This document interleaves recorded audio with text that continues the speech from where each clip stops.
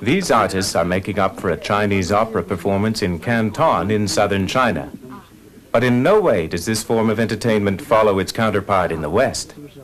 This cast is getting ready for a 300-year-old Cantonese play called Lu Chanshu. Lu meaning the message carrier. It is a story about a young scholar's encounter with the daughter of a dragon king. Traditionally, almost all the performers in Chinese opera appear on stage with heavily made-up faces. This thick makeup was first introduced in the olden days when men impersonated female roles. Actors and actresses used their own brushes and paints.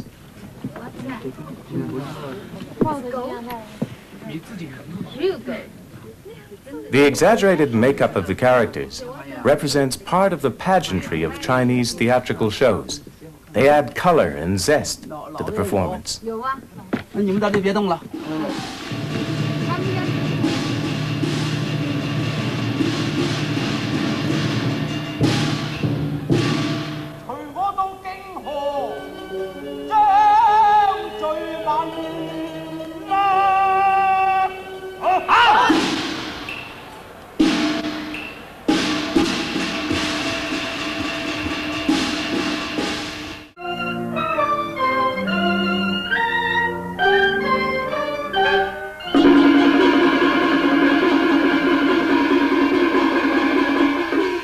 Besides acting, storytelling, and music, the Chinese opera is closely associated with acrobatics and martial arts.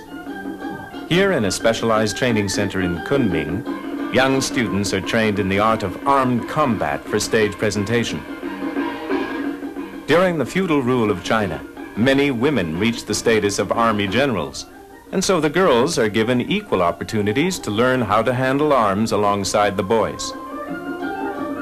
Staves with pointed ends and swords are the most favored weapons for the stage. And although these youngsters are only trainees, they have already reached a fairly high standard of proficiency and managed to perform without hurting themselves.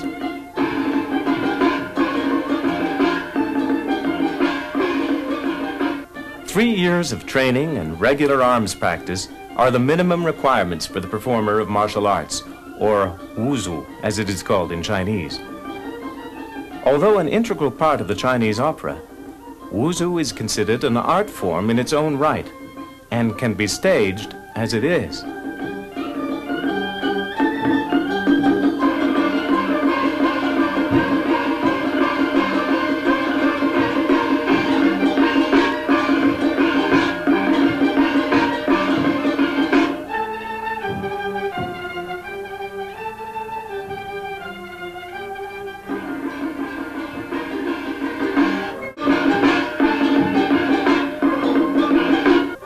In addition to martial arts, students have to go through years of rigorous training in various types of acrobatic movements.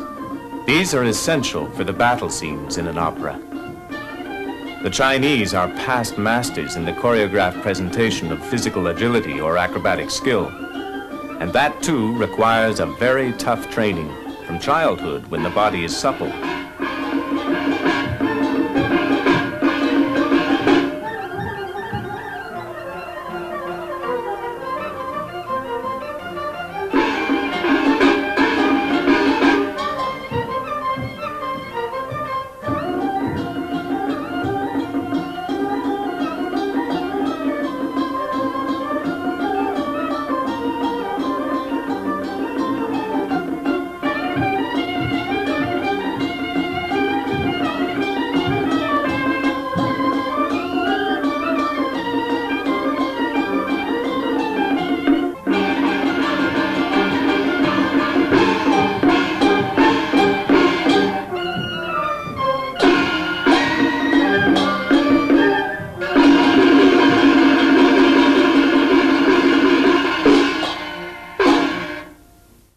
The making and decoration of fans is an art form which has existed for hundreds of years. They have been used in Chinese operas as tools for expressing feminine charms from the beginning. Originally, men played women's parts, but today, with women in their rightful roles, the fan is used as an extension to their dramatic expressions. These girls are students at the Suzhou Opera School, where they are training under the guidance of an expert to become actresses in this specialized form of entertainment. 2、2、3、4、3、2、3、4、4、2。 In addition to the fan, the parasol is also a popular accessory in some of the operas in this region. These teenagers are rehearsing in a specialized school in Kunming. The performance is based on a folk tradition called Huadeng, which is from the Yunnan province.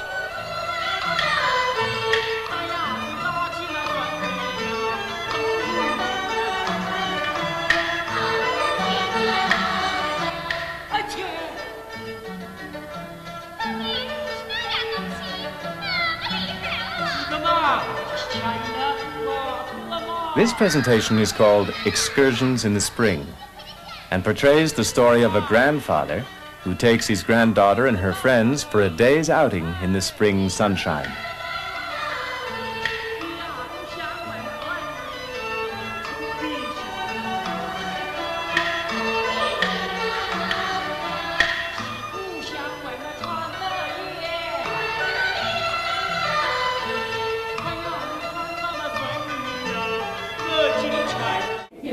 Every performer is responsible for his own makeup. The excessive use of heavy paint and bright colors stems from the days when the operas were performed in the open air. Costumes are based upon those of the Ming Dynasty, and there are very strict rules as to what kind of costume should be worn, depending upon the status and personality of the roles being played. Although part of the head is covered, some actors shave off their hair to make their faces seem bigger, a technique from the past. Without exception, all male characters must wear a headdress. And some artists wear long beards to distinguish their roles. Molded by many centuries of imperial and peasant patronage, the Chinese opera is a complex mixture of music, mime, acrobatics, and acting. This is a rehearsal for a play named Yangdang Shan by a troupe of artists belonging to the Peking Opera.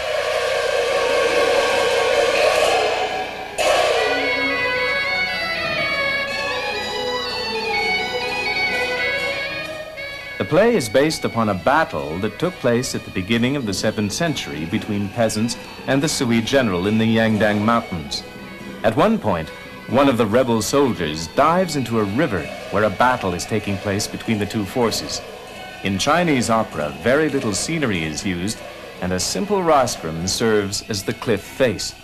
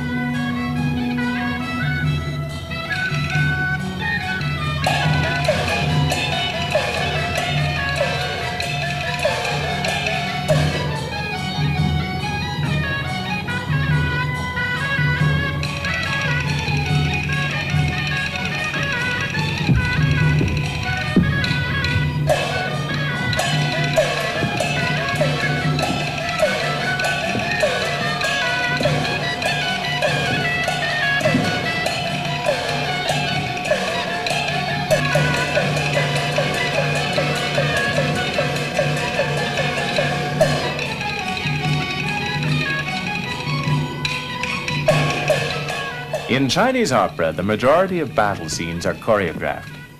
The performers dressed in yellow represent the rebel peasants, and those in blue are from the imperial army of the Sui general.